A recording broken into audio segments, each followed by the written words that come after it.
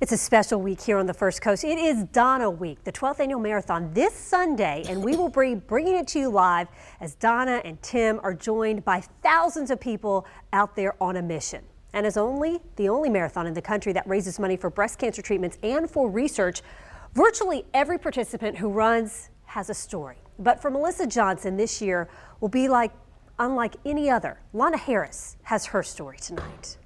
Really proud to be a Donna Marathon streaker. Streaker because Melissa Johnson has run in every single Donna Marathon since it began. It's amazing. Just that energy, like everybody comes together during this race. But this year, she's got a big problem. And broke my ankle. In true runner's fashion, it happened when she was hiking in Colorado. The icy snow got me and I slipped and fell right on my ankle. As she sat in the snow with her ankle protruding, her first thought might surprise you. My first thought wasn't, oh my God, my running career was over. It's, how am I gonna run Donna? You see, about 12 years ago, she made a promise to her grandmother. In 2007, I lost my grandmother to breast cancer.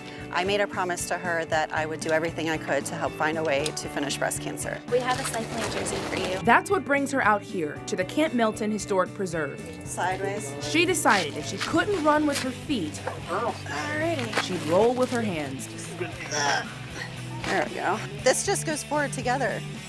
And then your feet just stay here, and then this is my break. Turned out, Brooks Rehab has a free program specifically for people with physical impairments that provides them with equipment and training and takes a group to the Donna. It's definitely an arm workout. It's kind of a full body workout as well. You feel it in your back and your stomach. But it's a challenge she happily accepts to raise money for the cause she loves and for the promise she still gets to keep. I just feel like it all leads back to my grandmother, and she's helped create this, and she's been with me the entire way. And all week long, our Lana Harris will be featuring those participants and their amazing stories in her Why I Run series. So be sure to stay with First Coast News for those stories.